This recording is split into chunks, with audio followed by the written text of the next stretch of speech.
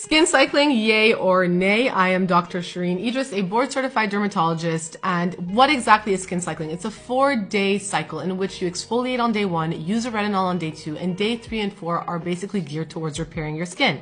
Is this for everyone? And the answer is no. Why? Because your skin is not a trend and only you know your skin pretty well. So who exactly is skin cycling for?